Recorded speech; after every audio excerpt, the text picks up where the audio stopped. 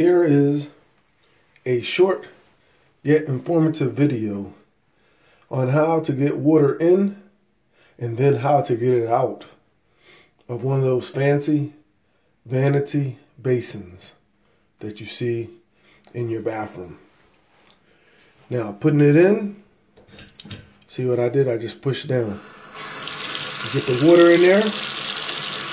You might want to wash up a little bit.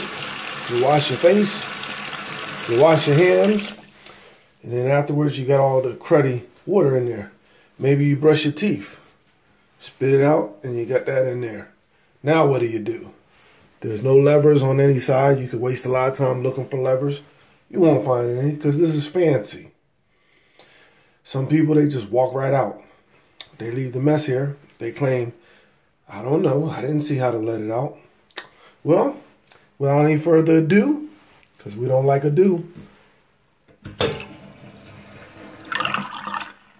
push down and it's done.